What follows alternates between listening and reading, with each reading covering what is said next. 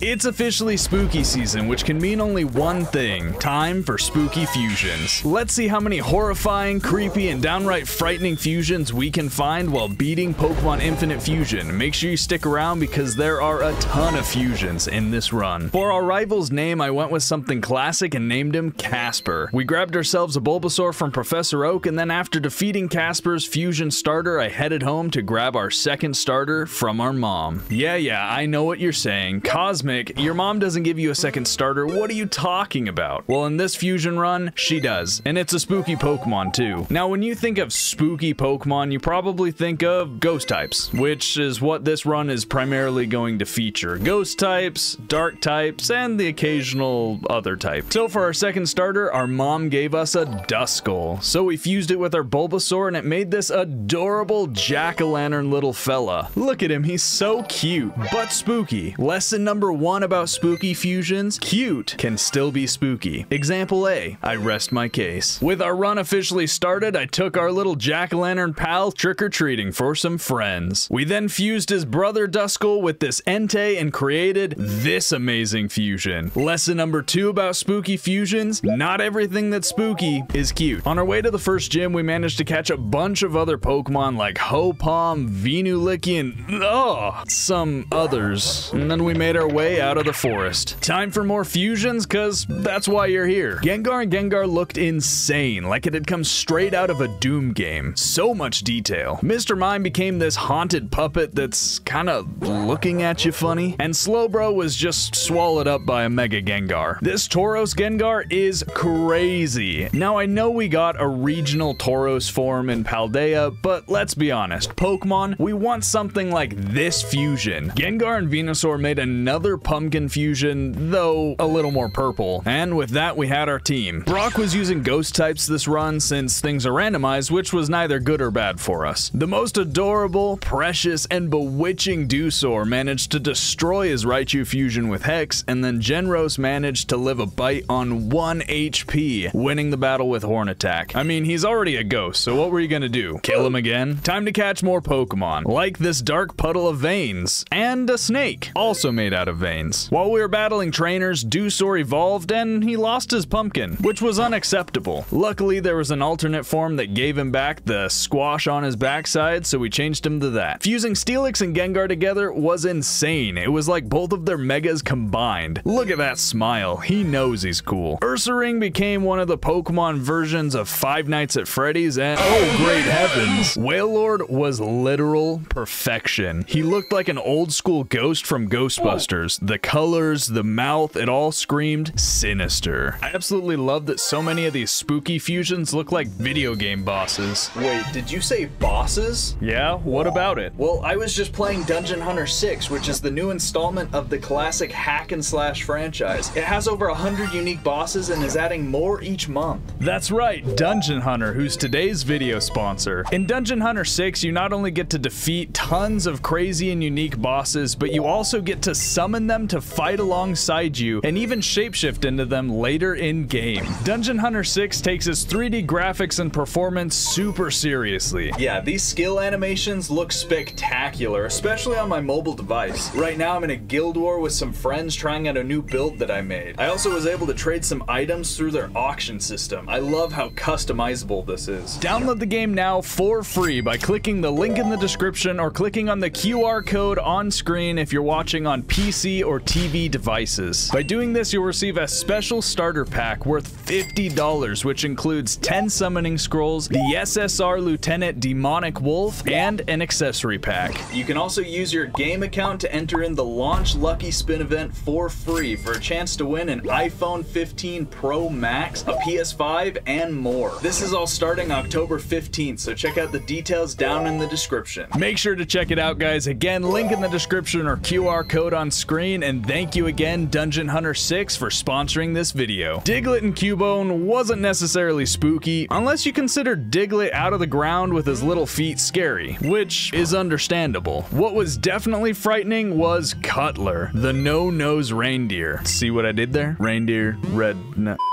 This corrupt Venusaur looked awesome, and Rattata became the ghost of Mickey Mouse, and its reverse was actually kinda sad. I like this Lickitung fusion, especially with the flaming eyes, but I just couldn't resist keeping the reverse fusion, this tongue coming from a dimensional portal. Continuing on, we battled some trainers, found some Pokemon like Chandelax and this Haxorus Charizard fusion, and disrupted Team Rocket's plans in Mount Moon. We then arrived at Cerulean City to challenge Misty, the rock-type gym leader. Cutler was easily taking on her Lairon until it was roared out into Genlord, who finished it off. We were then roared back into Cutler before defeating her with Bone Club. An easy win. Casper wanted to challenge us once again, and his Clefaiom went down quickly to our skeletal Entei. Genlord then made quick work of his Squirtmeleon? Squirtmeleon. Well, I guess it could be Squirt Me.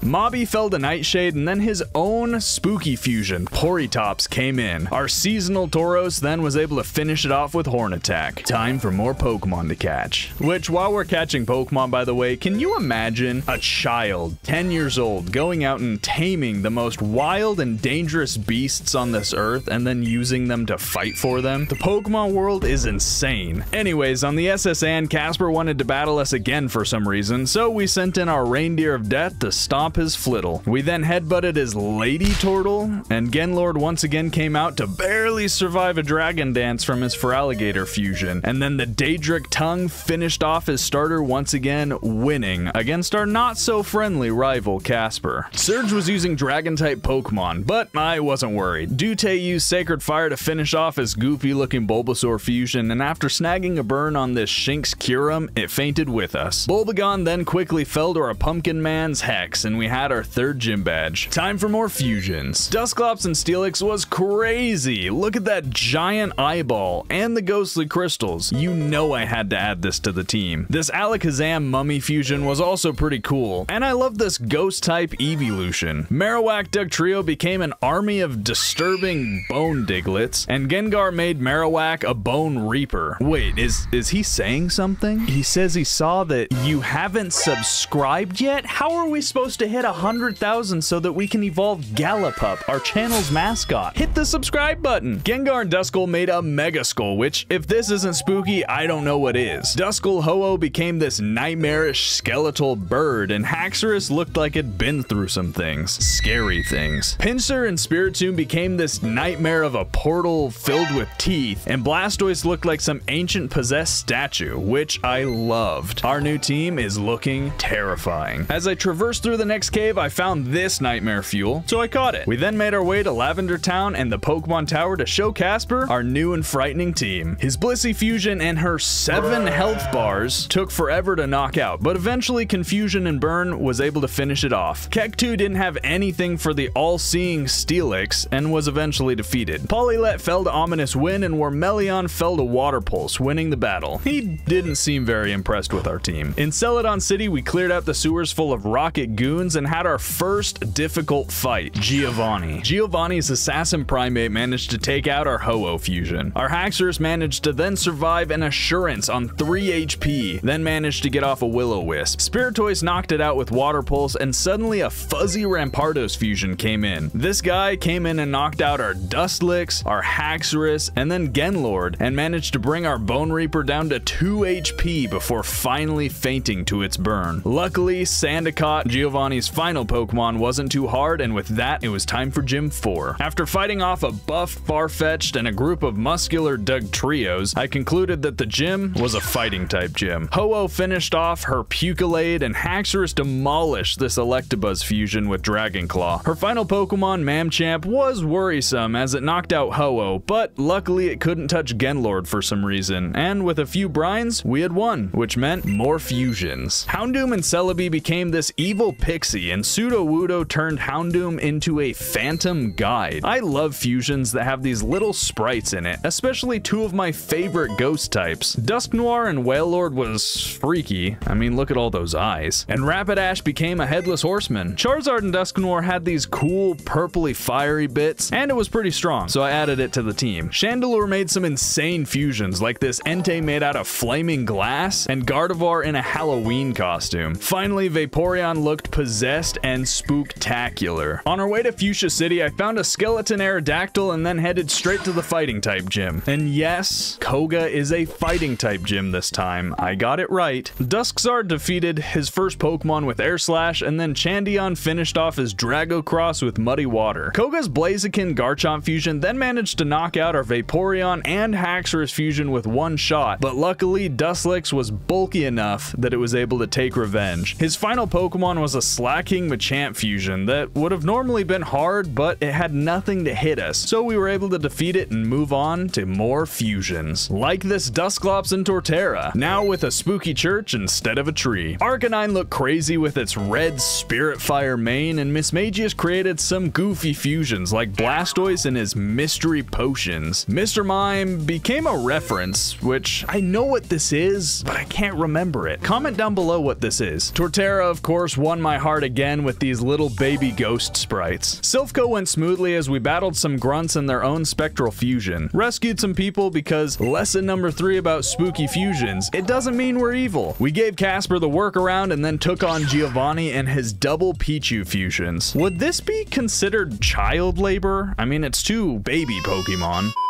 Anyways, we defeated the crime leader and headed straight for the next gym. Sabrina's ice type stood no chance against my frightening team. Duskzard took out her Sneasel with Ember, and then our mummified Arcanine finished off her Dewbach with extreme speed. Our evolution decimated the Mudzel with Flame Burst before doing the same to her final Sneasel fusion, swiftly winning another gym badge. Time for more fusions. I told you, there's a lot of them and a lot to come, so don't go anywhere. Duskull turned Gardevoir into a Necromancer that summoned little Raltzes to battle. Super cute and creative. Mismagius fused with Bisharp to make this wicked Witch Knight. But you know what's even cooler? This menace of a fusion. I'd imagine this is what it looks like when Mismagius takes over the shell of an old Bisharp. Dusclops and Houndoom made an Among Us, but spooky? I'm not sure what happened here, but Muck and Cofagrigus is not the type of Pokemon that I would want to run into, or catch for that matter. Machamp, on the other hand, became this buff Pharaoh. Spooky and cool. Blaine's bug types didn't put up much of a fight as Dusknine and Duskzard burned through him with Flamethrower. Then the Phantom Menace that was our Mismasharp finished off his final Pokemon with Night Slash. Now our haunted band of Frights and Freaks had done pretty well so far, but I was curious how they were gonna fare against Zapmalkuno. This triple fusion with its 3 health bars and getting to attack 3 times every turn could cause a lot of issues. It's definitely spooky in its own kind of overpowered way. As we dove into the battle, Duskzard quickly managed to take out Articuno with a Flamethrower before fainting. Great start. Mishmasharp then missed an attack and fainted immediately. Not so great. Coffachamp only managed to bring Moltres down to half with Shadow Ball before fainting. Luckily, Chandion managed to land a massive Muddy Water on both of them and was able to knock out the Moltres, leaving Zapdos at 2/3 health. It then managed to confuse it before fainting. With Zapdos now alone and confused, our Dusknine managed to finish it off, bringing us one step closer to more fusions. You thought I was gonna say becoming champion. Well, that's not what this run is about. It's about spooky fusions.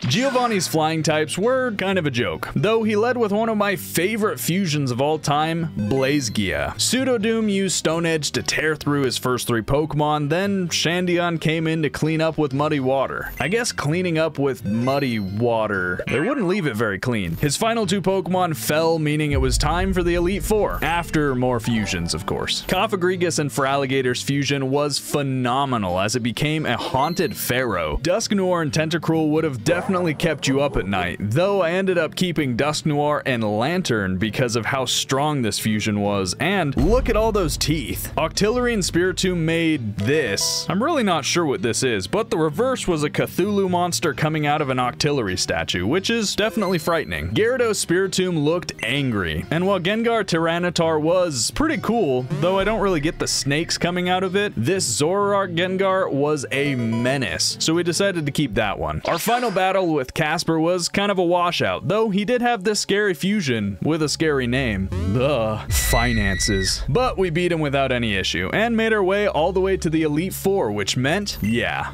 more fusions. Houndoom made Weezing look like one of those floating skulls from Legend of Zelda, and Deoxys became a half-demon, half-alien monster. Those arms don't look very useful anymore. Though the Aegislash fusion was amazing with its flaming eyes, the skull head, and even barbed wire. Now this is spooky. Dusknoir Spiritomb became a sleep paralysis demon, and Houndoom made Dusknoir look kinda goofy, but still spooky. I think it's the arm to head ratio that's a little funny. Deoxys made some sort of mannequin monster, and Darkrai just became a Grim Reaper. Now I am not willing to hear any of you out about Mimikyu and Lopunny, but this fusion is amazing. I absolutely love the puppet vibes. Duskull made Giratina even more evil, and Lugia looked a little decomposed. We finally got to see our starter fully evolved in all its jack-o'-lantern glory, and Chandelure made Scyther look like it was made of molten glass. Do you guys consider these types of fusions spooky? I kinda do. Pinsir makes everything a horror fusion with its teeth, like Blastoise and the reverse. And of course, we can't do Halloween spooky fusions without the three best witch fusions. Jolteon, Flareon, amazing. And then my favorite of the three, Leafeon. Such good designs. Dusclops and Aegislash made a cool wrapped up sword, and Mimikyu and Vaporeon created a Vaporeon puppet. And no, I don't want to know about Vaporeon. Anyways, here's my final team. There are just so many good fusions to choose from in this run, so I went with kind of a mix. Some of my favorite designs, but also some of the strongest fusions from the run. Let me know what your guys' favorite fusions have been so far, and what the scariest has been so far. Since this is a run about the coolest and spookiest fusions, and not as much about the battles and becoming champion, we're just gonna show a few of the coolest fusions from the Elite Four. Like Bruno's Deoxys Gardevoir. You guys know I'm a sucker for anything cosmic, and this thing is amazing. Agatha also had this cool Porygon fusion that looked like a Friday Night Funkin' character. He'd probably drop a sick beat. And yeah, that's pretty much all that was cool, unless you consider a Pikachu face Dusknoir cool, but unfortunately that was about it until the final battle. Casper led Slaryl, which would have been a huge problem if our Pumpkin King didn't have Will-O-Wisp. This saved us from a potentially huge power slacking fusion. It eventually fainted to Petal Blizzard. Casper sent out his finely evolved starter and used Inferno to knock out Dusor. This fusion also managed to knock out Lanoir as well as Mismasharp, likely due to the fact that they were 10 levels ahead of us. Luckily, Mimiunny was able to finish it off with Shadow Claw as well as Hypefish. Kinda sounds like a rap name. But unfortunately, we were knocked out by Coragron. Our Glass Scyther managed to knock it out with Bug Buzz as well as his second to last Pokemon. This guy was definitely not there to battle. He just wanted a hug. Finally, our last Pokemon looked like it would be defeated by Furcruel because he was using me first. But then I remembered we have Flash Fire and Flamethrower. This allowed us to use Flamethrower safely, and we won the battle. I absolutely loved the fusions from this run, and I love this season in general, so let me know what you guys thought of this video. Did you like it better than the normal showing all the fights and focusing on that, or do you like focusing on the fusions more? Let me know in the comments, and again, let me know your favorite fusions, and let's get to 100,000 this year. You guys are awesome, and until next time, peace.